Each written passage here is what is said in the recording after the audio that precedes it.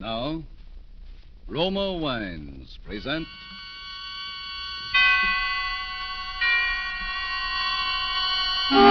Suspense. Tonight, John Barbie and Son, starring Thomas Mitchell. Suspense is presented for your enjoyment by Roma Wines. That's Roma, Roma Wines. Those excellent California wines that can add so much pleasantness to the way you live, to your happiness in entertaining guests, to your enjoyment of everyday meals. Yes, right now a glassful would be very pleasant, as Roma Wines bring you Suspense.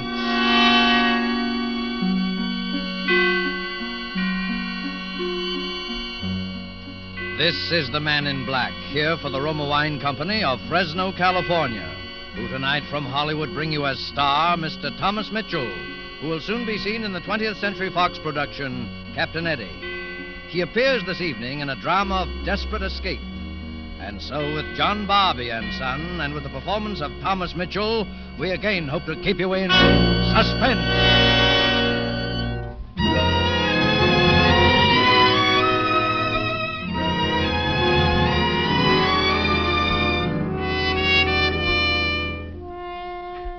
I'm afraid, Mary. For the first time since you've been gone, I'm afraid. I'm going to have to break my promise, Mary. I've tried. I've kept him out of sight, like you told me. I did just like you used to do when you were here, Mary. But it was that kitten that wandered into the place today. Carl didn't mean any harm. What he did, he didn't mean to do. It was just that he'd never held one in his arms before. And now they're coming for him tonight. They'll take him away. They'll take him to the home. Oh, if I could somehow just put them off for one more night. Ah, Mary, it would be easier if you were here. Carl, I told you to stay upstairs till I called you. Oh, no. You're to stay in your room. I'm not going to let them take you away. Maybe I'll think of something. I've got to think of something. Shh. Carl, they've come. No, be still. Go back to your room. Hide yourself. One moment. Here. Take my hand. No, come with me. You're to stay in your room and not make a sound. You're to be very quiet. Do you understand? If you do as I say, I might be able to keep you here one more night.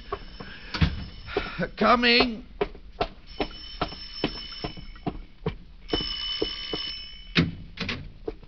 Mr. Barbie? Yes? I'm Mr. Wilk from the home. I've come for your son. I know, but the boy is ill. We'll take care of him. Far better than you can here alone with him. But I'm afraid it's something contagious. He's broke out in a rash. Are you sure? Yes, he's got some sort of red spots all over him.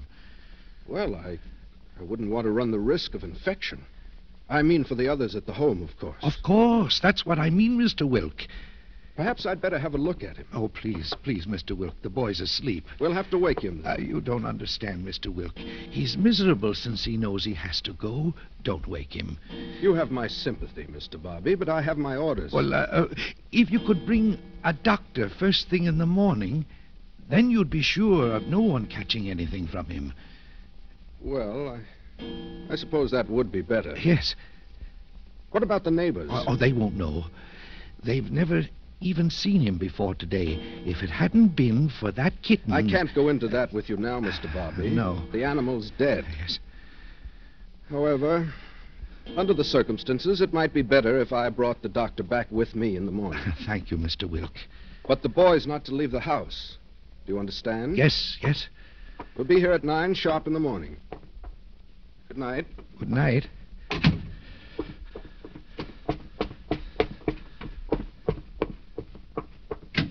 Carl. No. It's all right. It's all right. Now you can stay one more night. Well, Carl, I promised your mother that I'd never let them take you away. That I'd do anything before I let them do that. What are we going to do? I know what happens to them at the home. I've seen them after they've been there a while. They'd be better off... Carl, how would you like to go away? Yes, how would you like to go someplace where they'd never reach you? Yes, that would be better, Carl. That would be much better.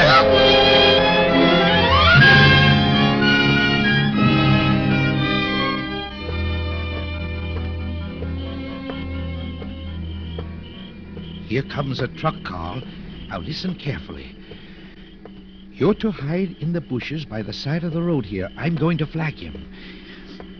If he stops to pick me up, you're to climb in the back of the truck without him seeing you. You're not to make a sound. You're not to try to say anything, and stay there until I call you to get out. Do you understand, Carl? Yes. Now get in the bushes. Hello. Having trouble? Could you give me a ride to San Diego? Sure. Hop in. Oh, thank you. Oh, just a moment. Yeah, something wrong? Yes, my glasses. I seem to have lost my glasses. Oh, did you drop them? Yes, I'll find them. I had them a minute ago. Okay. Can you see out there? I'll take a look around back here. Want a flashlight? Oh, never mind. Get in the back of the truck, Carl. Do you understand? Yes, that's it. I found them. Oh, good. Yes, right by the back of the truck here. Well, thanks for waiting. Lucky break. Well, tell you the truth, I don't usually stop for people, but it's so late and you're a little, a little older than most you see on the highways. Oh, I didn't mean that, but what's the matter? You have car trouble? No, you know what transportation is in these days. I couldn't get a bus or a train. Yeah, I know. Lots of soldiers and defense workers in these parts. Have to consider them, you know. Oh, yes, of course, I know. Tell me, do you make this trip often? Oh, yeah, twice a week. Oh, I imagine you get pretty tired of it, don't you? Oh, no, I like being out in the open. Yes. Hey, you hear that? Yes. I suppose he's getting restless. Oh, then you saw. What was that? Oh, that's my cat. What do you mean? Oh, I picked up a stray cat back in Pedro. Oh. Cute little kitten. I got a box fixed up for him in the back of the truck. You know, it gets pretty cold up here. A kitten? Yeah. What's the matter? Oh, my billfold. I seem to have lost it. Have? Gee, when did that happen? I don't know. I guess back where I dropped my glasses. I had it then. Well, that's too bad, but I can't go back, you know. Oh, no. I wouldn't expect you to. If you'll just let me out here, I'll catch another ride back. Well, okay. If I was on my own time. Oh, no. Thank you very much. It'll be all right. Okay. Good luck. I hope you find it. Just a moment. Yeah? The back end of your truck's open. Oh, it is? Oh, well, I'll... No. Don't get out. I'll close it for you. Oh, thanks. Get out, Carl. Run back for the road. Down the road, yes. It's all right now. You can drive on. How's the kitten? Oh, he's all right. He's fine. You can drive on now. Oh, well, thanks. So long.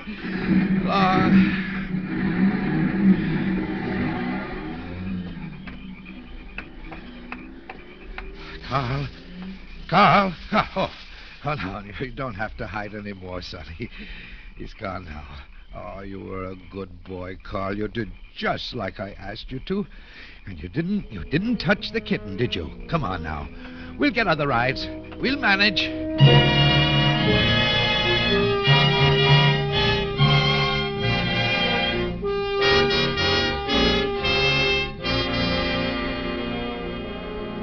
Tonight for Suspense, Roma Wines are bringing you as star Mr. Thomas Mitchell, whom you have heard in the first act of Mel Dinelli's radio play, John Barbie and Son. Tonight's tale of Suspense.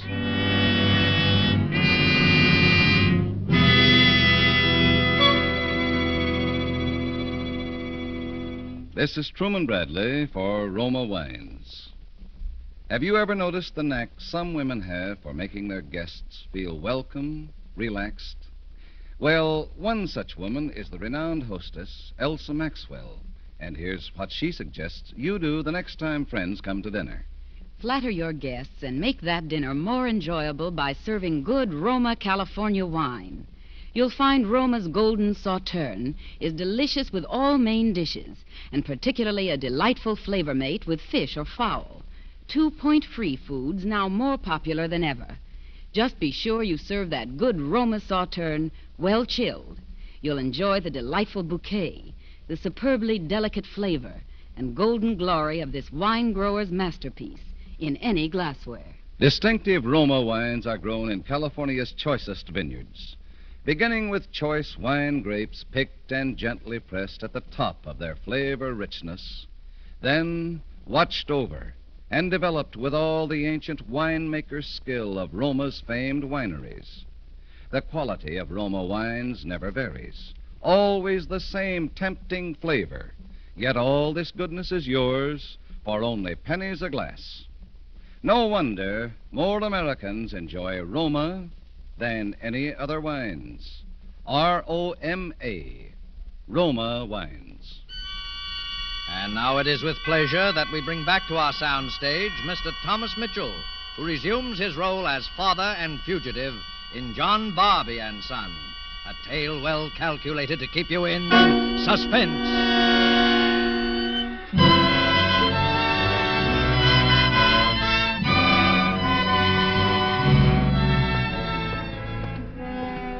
Well, it was a long walk, eh, Carl? But we'll get us a room now and get some rest. I'm going in alone. It's not good for us to be seen together. You wait here on this bench, and you're not to talk to anyone. Not to anyone. Do you understand? I won't be long.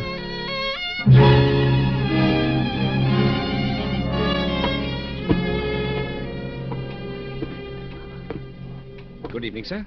I'd like to have a room, please. Oh, you're very lucky, sir. I've just had a single vacated. Oh, you haven't a double? Oh, I'm sorry, I haven't. I thought you were alone. Oh, well, I am, but I prefer a double bed. I'm afraid you're going to have trouble finding any kind of a room in San Diego, sir. We're lucky to have this one. Yes, I'll take it. It'll be all right. All right, sign here, please. Yes. It's really not a small bed. It's 3/4 size. Here's your key, sir. Oh, that's fine. Thank you. Oh, could you tell me, is it on the ground floor? Why, no, it isn't. Oh. Had you wanted it on the ground floor? Yes. You see, I'm a little nervous about fires. Oh, well, there's a fire escape just down the hall from you. Oh, there is? That'll be all right, then. I've got to get... I'm going out for a while. I'll be back later. Thank you. Yes, sir. Did you hear that, Miss White? Yeah. Can't sleep in a single bed. Afraid of fires. I'll tell you, you meet all kinds, don't you? You certainly do.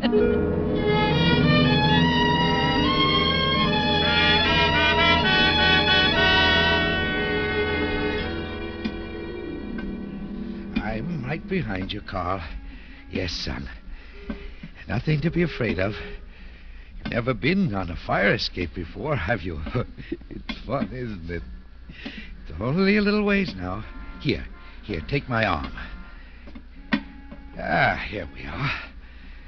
Now, you stay back until I look in the window first. See if anyone's in the hallway. Huh? It's all right. I'm sure it's... Wait. Yes, it's all right. Come on. I'll help you through. Shh. Someone's coming. Stay out there, Carl. No. Stay out there on the fire escape. Don't make a sound. Oh, Mr. Wilson. Oh, good evening. Aren't you at the wrong end of the hallway, sir? Yes, Can't you find your room? Yes, but I was just looking around. Oh, the fire escape. Yes, I see. You wanted to try it out, huh? Well, I'm a little nervous. I understand, sir. Would you like me to show you how to get out onto it? Oh, no, thank you. I've been out there already. Oh, you have? Uh-huh. Well, you feel better about it then? Yes, thank you. Anything I can do for you, sir? No, I'll be getting to my room now. Well, I guess we'd better close this window. It looks like a rain's coming. I'll close it. Okay, sir. Good night, Mr. Wilson. I hope you sleep well, sir. Good night.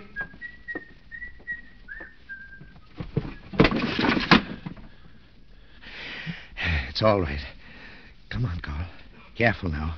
Follow me, quickly.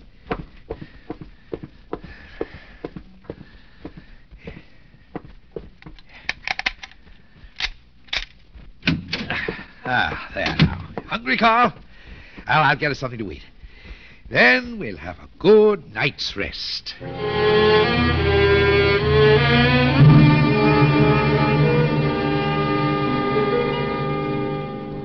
Miss White, Yeah?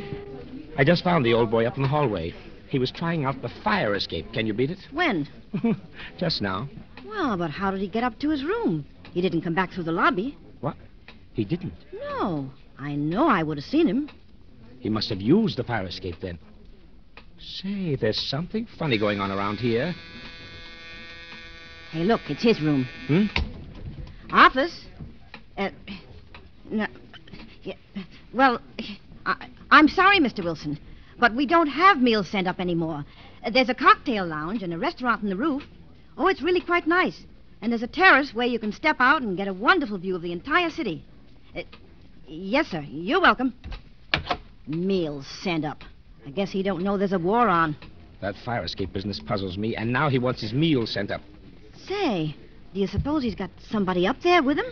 I don't know, but I'd certainly like to take a look at his room. And I think I will if he goes out. That's a good idea.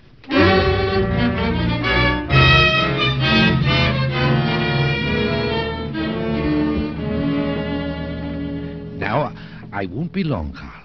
But you're not to make a sound while I'm gone. And if someone comes to the door, don't you answer it. And if someone starts to unlock it, you hide. Here. Hide here in this closet. You understand? Remember now, no noise. Do everything I tell you, and everything will be all right. Yes. I'll get you something to eat, and I'll be right back.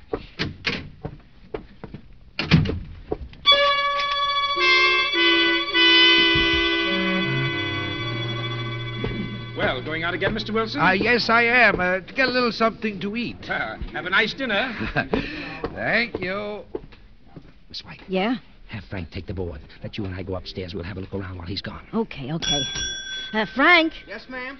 you saw the old man that just went out the door? Yes, ma'am. Well, we're going up to his room. If he comes back before we return, ring twice to warn us. Yes, ma'am.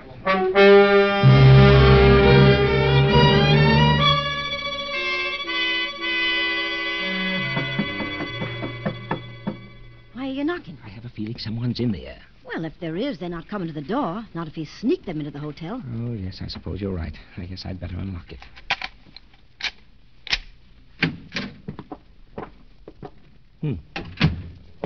Well, there's nothing unusual here. Look at this bundle of things, though. What do you mean? Well, here's a cap.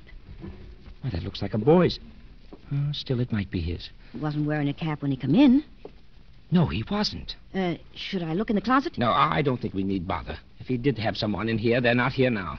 Well, I just think I'll take a look, as long as we're here.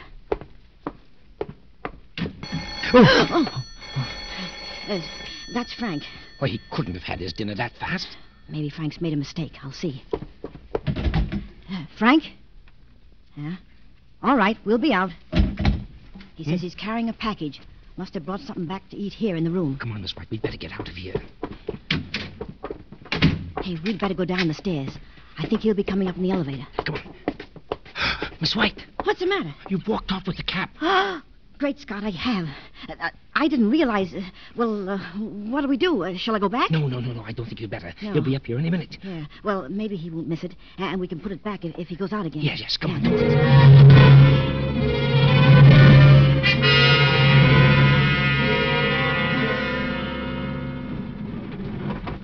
Yes, sir. Top floor. Thank you.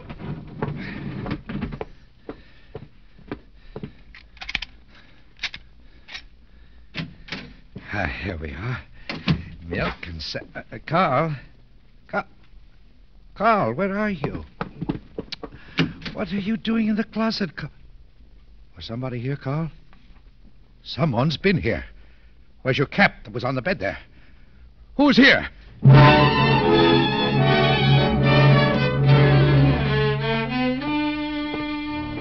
Evening. I'd like to see the manager. He's not in. I'm in charge. Could I help you? I'm Detective Bowen. Oh. We're checking hotels in the vicinity for a certain John Barbie. Have you anyone registered with that name? No, I don't believe I have. But what kind of a looking man is he? Older man, about his 60s. Hey, wait. I have someone here who answers that description. He's been acting peculiar, too. But he's registered under the name of Wilson. Here it is. John Wilson. He might be the one you're looking for, and I have a hunch he is. Is he in his room now? Yes. He went up just a short time ago. I'd like to go up. Here's my badge. Oh. What's the room number? 408. Is it something serious? Yeah. Murder.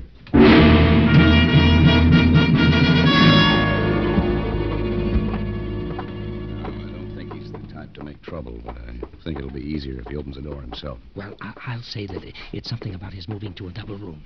Yeah. Mr. Wilson? Oh, Mr. Wilson, I have another room I think you'd be interested in seeing. Well, I don't think anyone's there. Have you a pass key? Oh, yes. Open the door. But That's all right. I have a gun. I'll stand back out of sight.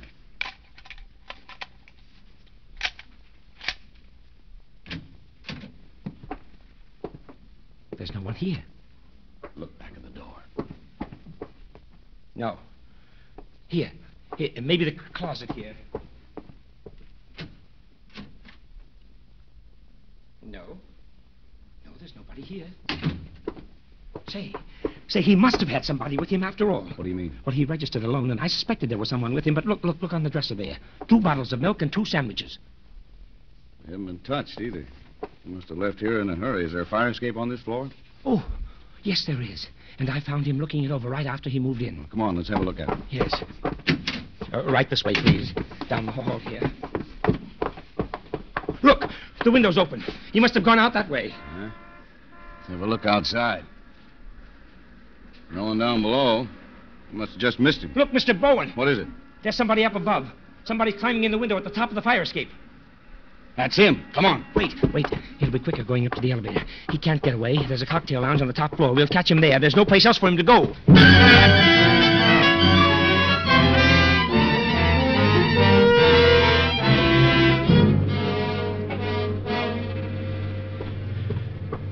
Careful now. Careful. Go through the window, Carl. That's the boy, Carl. They're following us. I know that. They'll always follow us. You've got to do everything I tell you now. You've got to understand. Come on.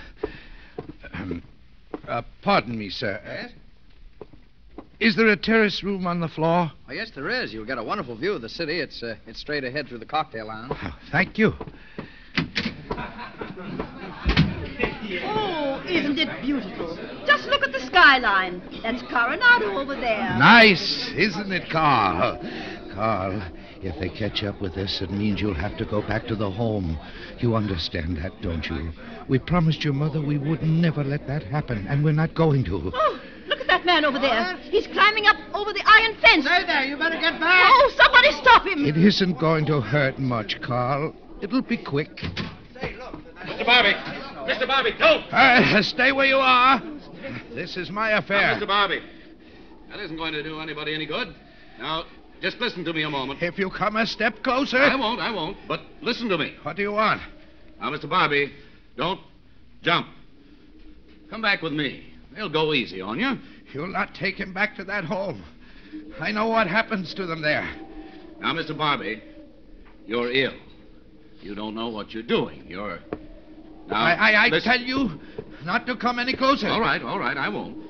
But listen now. I'll not listen to anything. I know what's best for my boy. I promised his mother, didn't I, son? What? Who are you talking to there, Mr. Barbie? Don't pay any attention to them, Carl. Why, he thinks the boy's there with him. Are you ready, Carl? You don't want to go back to that home, do you? Mr. Barbie, now there's nobody there with you. What? What did you say? I say there's nobody there with you. No, but... what kind of a trick is this? Well, you're just imagining things. You're ill. Now, they'll go easy on you, I promise you that. There's nobody here with me? No. Your son's dead. And what you're going to do now won't help anything. Well, this is my son here by my side. No, Mr. Barbie. No one's by your side. This is a trick. Oh, I see it now. You were trying to confuse me, to keep me busy talking, so this man could sneak up behind me. Is that it? Mr. Barbie, Now, we're just trying to save your life. Now, come back. Come back away from that ledge and let us talk. No. No, I've had enough of your tricks.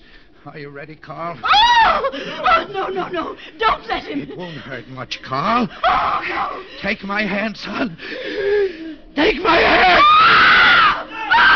Oh, no, my dear. Oh, that's terrible. May I ask what he was wanted for? Murder. Murder? Yeah. He killed his son last night. The authorities are going to take the boy away to a home. And I guess his mind just snapped. It's probably better this way. Because he thought the boy was with him. Right to the end.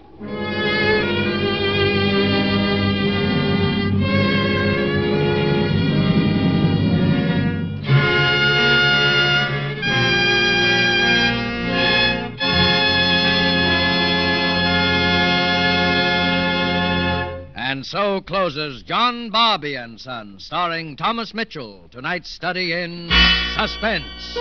Suspense is produced, edited, and directed by William Spear. Before Mr. Mitchell returns to our microphone, this is Truman Bradley for Roma Wines.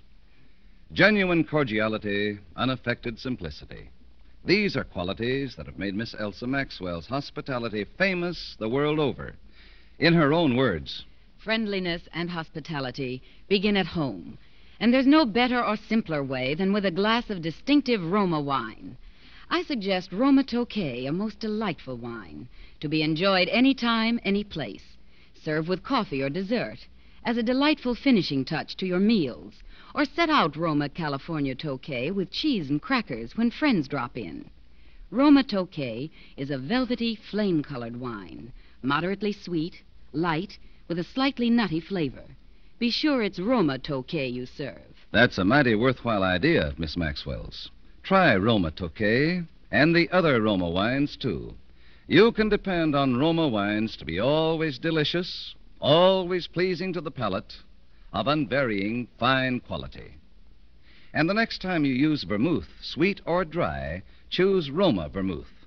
Zestful, herb-flavored Roma vermouth is blended, mellowed, and developed with all the traditional wine-making skill of Roma wineries, yet surprisingly low-priced. Try Roma vermouth soon, will you? This is Thomas Mitchell. It's been a great pleasure to appear here tonight on Suspense, a program for which all actors have a unique regard. Next Thursday, my old friend Edward G. Robinson will be your star. Mr. Spear's been telling me a little about the story. Sounds like surely the most remarkable predicament a man ever got himself into over his wife. I'm sure you won't want to miss it. I know I won't. Night. Remember, next Thursday, same time, you will hear Mr. Edward G. Robinson as star of Suspense. Presented by Roma Wines. R-O-M-A. Made in California for enjoyment throughout the world.